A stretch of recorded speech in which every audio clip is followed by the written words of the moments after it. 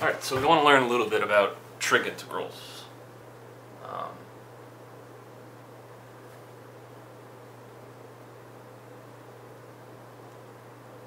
So integrals of the form sine raised to some power times cosine raised to some power. So let's say sine to the m of x times cosine to the n of x. So we're going to do some simple examples first, and then work our way up to some sort of general approach that we think will work. So of course, the integral of sine is going to be minus cosine, because the derivative of cosine is minus sine. And the integral of cosine is sine.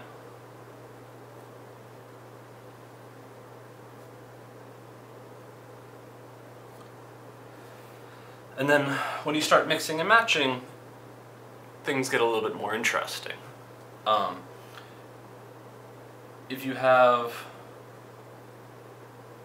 sine raised to some power m times cosine, you can do this by substitution. So you could let u be sine, because you have that raised to the mth power. And then du is going to be cosine. So this is the integral of u to the m du. So it's going to be u to the m plus 1 divided by m plus 1, or 1 over m plus 1 sine to the m plus 1 of x plus a constant of integration.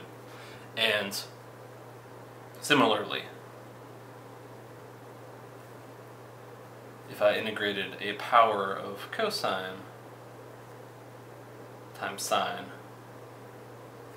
you could say let w be cosine, the function you have raised to the mth power, and then you have minus dw here, because dw will be minus sine of x dx. So you do this. But you can do a similar idea. And a sort of early example where you have some choices is just, what if you have sine x times cosine x? Well, you could do it by letting u be sine x and du be cosine x. Or you could let w be cosine x, and then you have a minus dw here. So you have choices here. One way,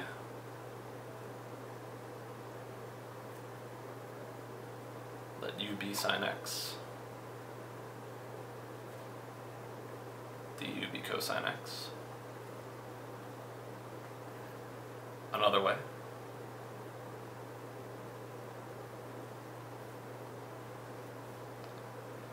let w be cosine x, dw be minus sine x.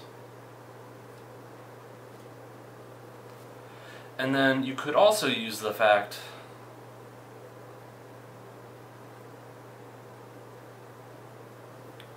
that we know the sum formula for sine, that, or the double angle for sine, that sine of 2x is sine of x times cosine x plus cosine x sine x. So that's twice sine x cosine x. So if I divide both sides here by 2, I get that sine x cosine x is 1/2 sine 2x. So the third way tells us that the integral of sine x cosine x is the same as 1/2 the integral of sine 2x, which you can also do by substitution. So try these three methods and look at the answers you get, and then try to figure out why they all look so different. So each of these methods work, but they give you answers that look different. So you should explain why.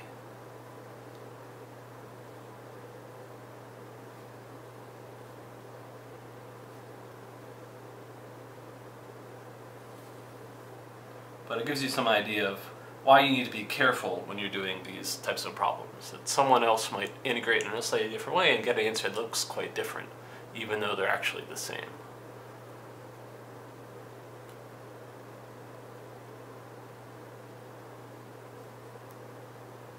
So give this a try and explain your answers.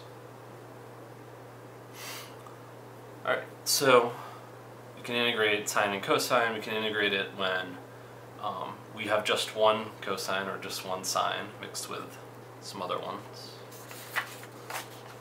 We should also be able to integrate like powers of cosine and sine. So what about like the integral of cosine squared of x? And the problem we have here is that we'd like to u sub for cosine, but we don't have a du. There's no sine in sight. We don't have a derivative of this function on the inside. So what we do instead is we use the half angle formula.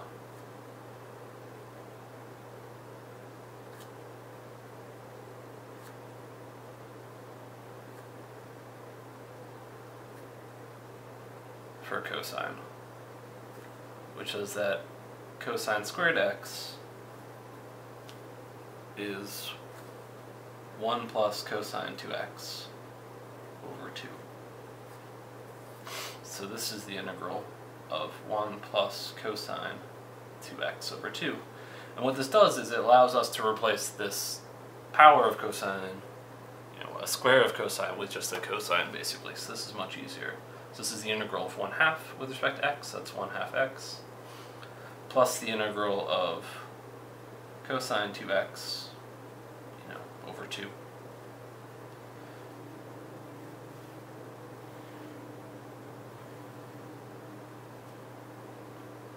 And you can do this by substitution, that if you let u be 2x, then du is twice dx, so this ends up being 1/2 x plus antiderivative of cosine is sine 2x over 4. So this is how you integrate cosine squared. And cosine, or sine squared is similar, right? So the integral of sine squared x dx is similar, and you should do it.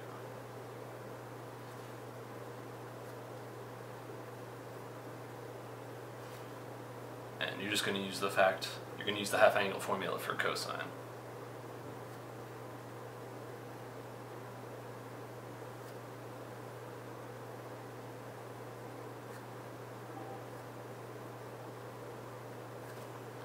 That sine squared of x is 1 minus cosine 2x over 2. Sorry, use the half angle formula for sine. So give that a shot. So we've learned how to integrate cosine, we've learned how to integrate sine, we know how to integrate cosine times sine, we know how to integrate the squares. So next let's do cubes.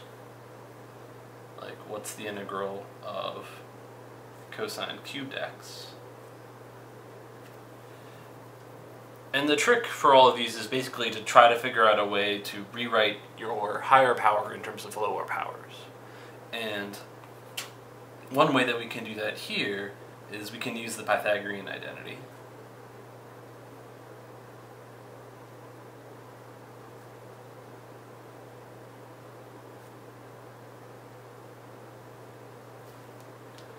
We know that cosine squared x plus sine squared x is 1. And what I have here is cosine cubed, which is cosine x times cosine squared x. And if I replace cosine squared x with 1 minus sine squared x,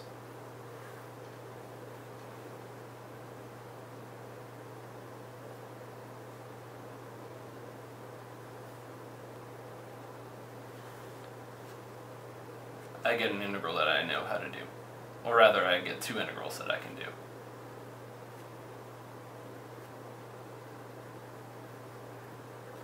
So I get the integral of cosine of x, which is easy. minus the integral of cosine x sine squared x. And these are integrals that we did before, right? This is one where you let u be sine x, and then we have a du, and the integral of cosine is sine, so this is sine x minus 1/3 sine cubed x when you write it out.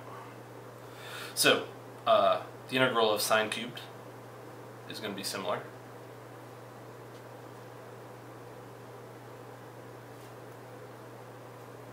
You do it.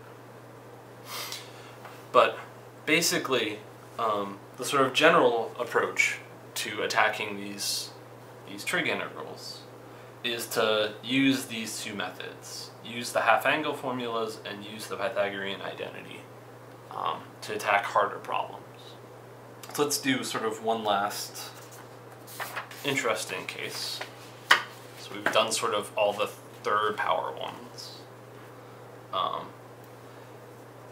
And so the next thing that seems sort of hard would be something like cosine squared x times sine squared x.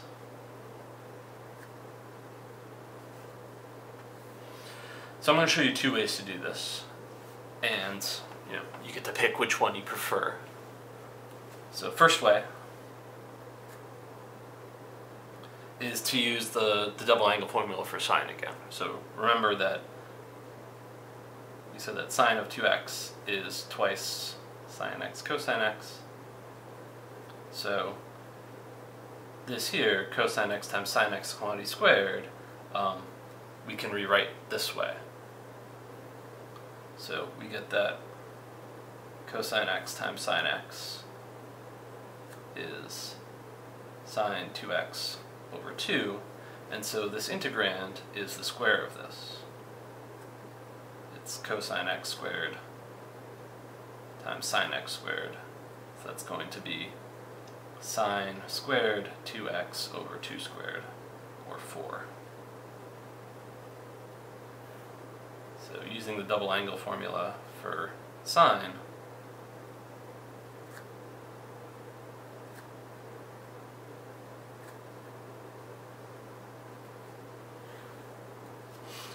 we get that this is the integral of sine squared 2x over 4. And this is very closely related to an integral that we already did, right? This is basically an integral of sine squared, just with some extra constants floating around. Right, so this is 1/4 the integral of sine squared 2x.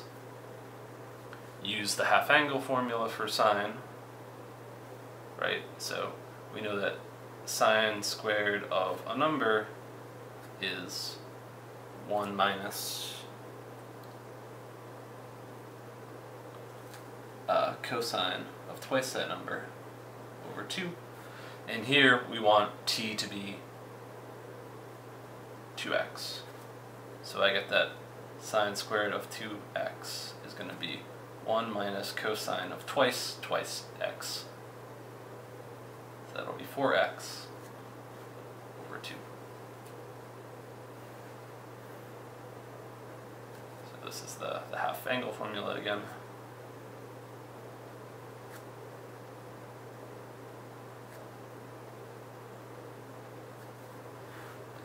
So I get the integral of cosine squared x times sine squared x dx is 1/4 the integral of sine squared 2x, which we just said is 1 minus cosine 4x over 2.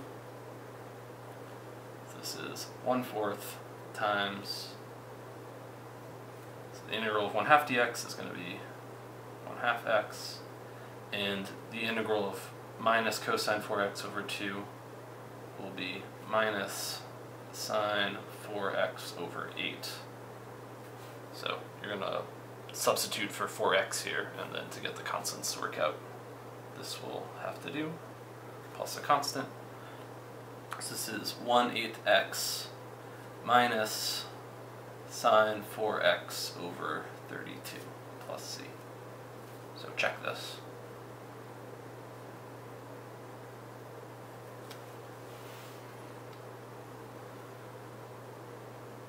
I believe that is correct.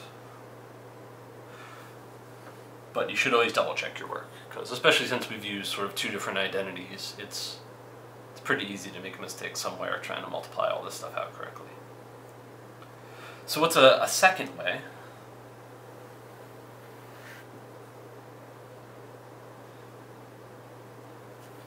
Another way is I can use the half angles formulas directly.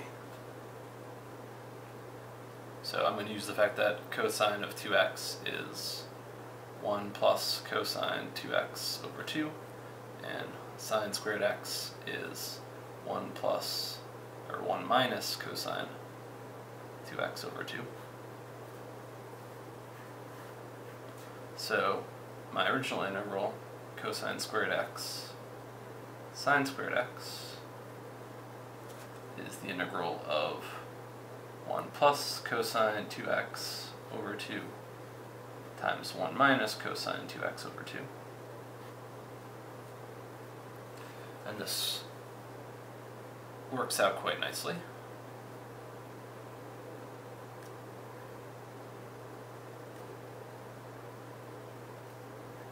When you multiply this out, you get a nice difference of squares up top. You get 1 minus cosine squared 2x over 4. And you have sort of like a choice of how you want to deal with this now. One way is I could replace 1 minus cosine squared with sine squared. Another way is I could just break this up as the fraction 1/4 and then minus cosine squared 2x, and then use the half angle formula again.